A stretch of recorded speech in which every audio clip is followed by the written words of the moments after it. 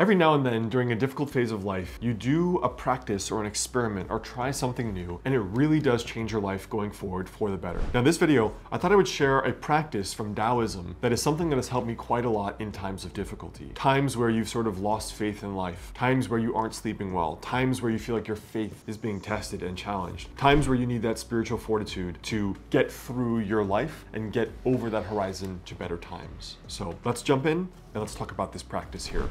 Hey guys, I'm Dr. Alex Heyne, board licensed acupuncturist and doctor of traditional Chinese medicine and author of the health book, Master the Day. So let's get in. Now, some years ago, I was going through a really difficult time. It was a time where I had a long-term relationship ending and I was having some significant health problems and financial problems all in one. I've found that working with my patients is that each of those pillars of your life is like a leg of a stool, and you can lose one leg of the stool, but as soon as you lose two, people fall, and it is very difficult for them to recover for a long period of time. Now, I could feel myself going into that phase of falling, and it was going to be probably a long time before I could get back up. And so I began turning towards lots of spiritual texts for some inner guidance. The great way is easy, yet people prefer the side paths. And it made me think that a lot of the practices that we need to do to heal, we know, but they're very difficult to do in practice. So I told myself, what if I just decided to pretend that all of these things that happened to me, I was guided, and that I was guided in everything I was doing. I was guided by some other power towards the right path for my health, healing, love, everything. And so as time went on, I was still going through these depths of despair, and yet I decided to actually continue with this thought. What if I'm just guided in everything that I do? Those down things happen for a reason. It's gonna guide me to the next best thing. This lost love, these finances, all these health problems, they're guided to me for a reason, and I am guided towards something else. You know, for example, you can be in this career that gives you the golden handcuffs with all the money. You're in finance, but your spirit wants to be an acupuncturist, wants to travel the world or be a photographer or go into something else that has soul. You feel it within you, but you can feel that guidance and still be too afraid to take action. You can be in an abusive marriage or relationship and feel guided to desperately get out and get help, and yet not have the courage or be too afraid to leave this for fear of the repercussions or what the unknown looks like. You can be guided to have a hard conversation with a friend, but be so afraid of losing that friendship because you're saying what you really think finally or drawing that boundary that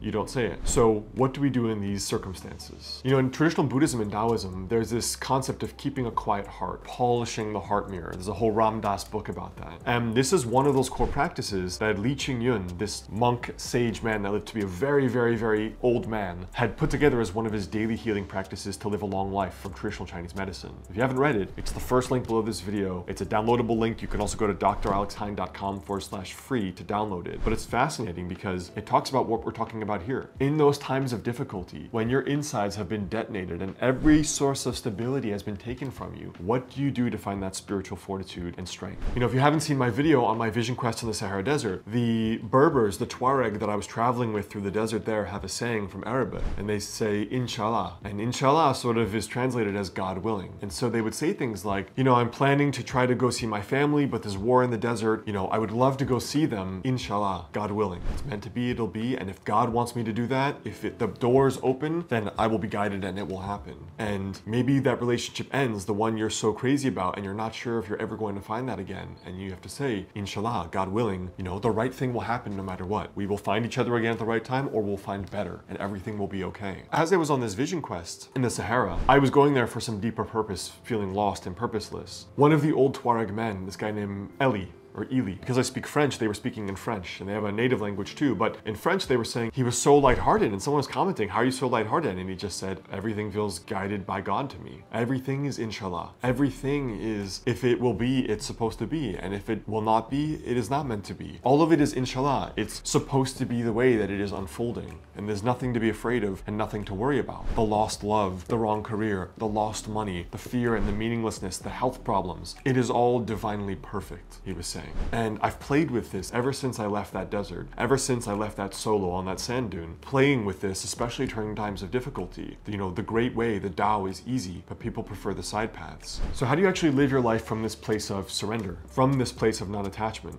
You know, after all, I've had patients come in who are women that want to leave their husband, that want to leave their relationship, and they're overwhelmed by the guilt of leaving their kids. They're overwhelmed by the guilt, even if it's a toxic relationship. And they can feel guided that I have to get out of this this. I'm going to die of cancer being married to this person. But the courage and the bravery and the faith when you're standing on the precipice, the edge of the cliff, not knowing what leaping off is going to look like, is what the real bravery is, and where inshallah comes in. But one thing that I've seen is that the more you can let go and the more you can trust and follow those gut feelings, these gut hunches, the more you can trust this inshallah, God willing, I'm always being guided, the bigger and better your life can become. The more you can trust that you're always being guided towards something bigger and better and more healing. The more you can trust and act on that with faith, the better your life and your healing and your health and your spirituality will be. And that is the ultimate journey into the pathway of surrender, because that is the ultimate letting go. You don't know, as you stand on the edge of the cliff, what will happen as you leave. Even though the forest or the village is burning behind you, you don't know what is there, but that's why they say it's a journey of faith. So that's what I have for you today, guys. A bit of a deeper message on surrendering to the journey of life, especially if you're going through it, whether it's your health or something else personally. Again, I work with a few limited new patients every single week in my clinic in Los Angeles, or virtually via telemedicine. If you want to reach out, call the clinic. The information is right below in the description, or you can go to dralexheyne.com/clinic. And I have another video on emotional and spiritual healing